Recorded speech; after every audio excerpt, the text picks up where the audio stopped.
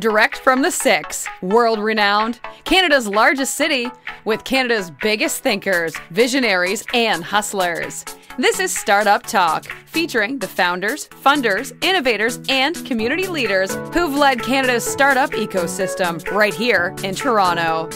You'll hear the challenges, the failures, the successes. Toronto's Startup Podcast gives you the full story direct from the entrepreneurs and influencers who've made a difference. Now, the host of Startup Talk, the founder of TorontoStarts, the Startup Coach. Speaking of brand awareness, many publicists feel you should be using PR early on. When is a good time for startups to invest in public relations? Should you have some traction first, or can PR help build traction or brand awareness? Can I jump in this? Sure. So one of the early companies that I worked with was Solaris Disinfection. It was actually initially a family cleaning company. That was a family-based company. This is before COVID. And one of the things that they struggled with was they're already in commercial, their family company was already in all the commercial companies, but they wanted to get in hospitals, specifically hospitals in US. Because what had happened was in Canada, because we're a public healthcare system, no one was really ready to invest in UV disinfection. Now UV disinfection is very hot, but this is before COVID. Keep that in mind. And at that time, the only thing that really helped was actually doing PR and then pulling some articles and then sharing that with these companies in US and saying, hey, look, we got featured in this, we got featured in that. That was the only way that we could get their attention to get a meeting in the first place with the distributors. So I think it really depends on like which market you're trying to enter. And if you want, it's not just because before people used to do PR for like, as featured in Forbes or something like that. But for a company like this, where they're trying to get into a very or much more barriers and like how to do it and all that, like for them, that was a great way to do it. And we did it just by like going on, doing it very grunt work. Like, I had the VAs go in, get the edit, like different article writers and just, people who wrote about cleaning, who wrote about hospital cleaning, environmental cleaning, and then literally just outreach to them and pitch them an idea and, shared a little video and all that. It's very much a grunt work. So it can be done without investing like in a whole agency. But I thought that's something that I just wanted to quickly share because it just popped up in my head. And it's very related to a Canadian company trying to get into US. Daniel? Yeah, I think you need to be careful when it comes to spending money on PR early on, because it is a slow build, right? There's that time of pitching and preparing. And even if you do spend time pitching to the right people and they do check out your current website, your current social, your current traction, if they don't see something there that's quote unquote newsworthy, you wasted that time, and money reaching out to them. So I would recommend, of course, keeping PR as something that you want to consider, especially if it's a consumer friendly product, right? Where you need to reach the masses. But PR isn't going to help you if you have a very niche product, right? A very niche service. You're better off getting featured or contributing an article to some niche industry publication, let's say, than, being on, I don't know, Toronto Star or Globe and Mail or something. Yeah. I mean, I think to Daniel's point, PR is a very hard game to play, and it can be very expensive if you hire an agency. And it's not something I would recommend for early stage companies. And it's hard to break through. The media landscape has shrunk. The number of companies battling for attention has grown. So there's a supply and demand issue here.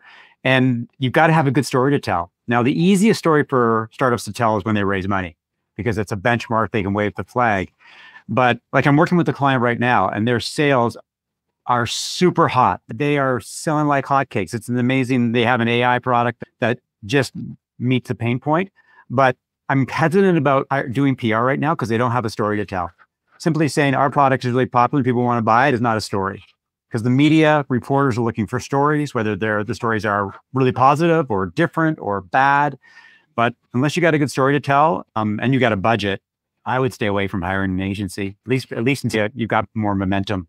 So my perspective on that is actually slightly different in the fact that there's many different ways to do PR. It's not always just about dealing with the media.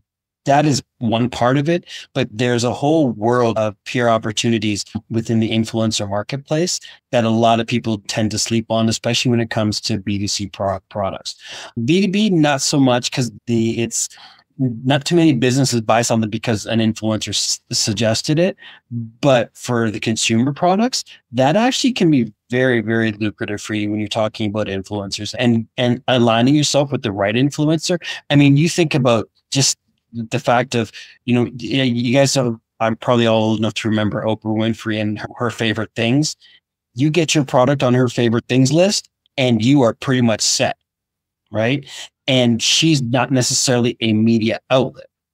I mean, actually, she maybe is, but I mean, you understand the point that I'm trying to make here. Like, sometimes getting with the right influencers and the right opportunities, that can be part of your whole PR strategy as well. So it's not just about trying to get into the news articles.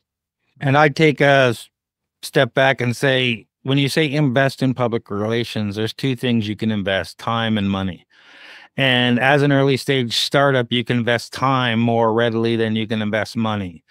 And if you want to take a look at some of the things you can do to get PR for yourself by investing time, go take a look at Emily O'Brien and Comeback Snacks and everything that she does.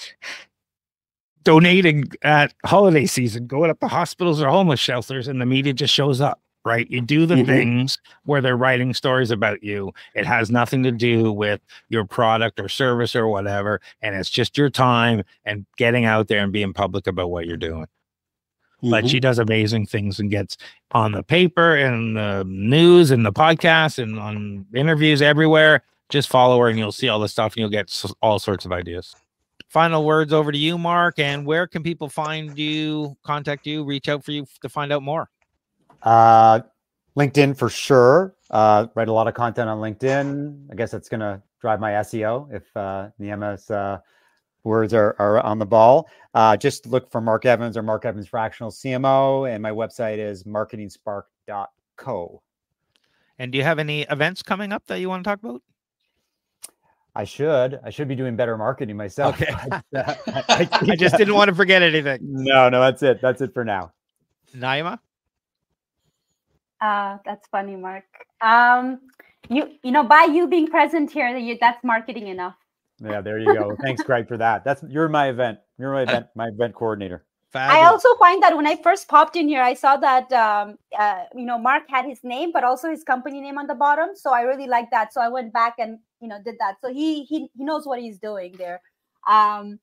For me, I would say my last words would be just thank you for having me here, Craig. Craig mentioned his events. I honestly love startup events, and I would say that you can find me at the next one that's happening this Thursday. So if you come there, I'll be there. And of course, you can search up my name, Social Sherpa, on YouTube. And if you feel so kind, or if you just want to learn more about social selling, you'll see a playlist there that teaches you every single step of social selling. So if that's something that you want to use for bootstrap marketing, it's there. So again, YouTube, Social Sherpa. Yeah, stop playing on social and start selling. Trevor? Oh, well, I'm glad that actually was able to finally get through to this. I got to figure out what's going on with my computer, but I'm really happy that we were able to do this. I have a sales strategy workshop coming up next week with you, Craig, actually. Absolutely. Thank you very much for doing that. And you can find me at marketinggeniushq.ca. That's pretty much about it for me. I mean, the one takeaway that I have for everybody who's listening, figure out who it is you want to talk to, because once you figure that out, then you can figure out the best messaging that's going to work for them. Fantastic. And Danielle? Important one for sure. I will add to that, if you're speaking to everyone, you're resonating with no one. So that's important.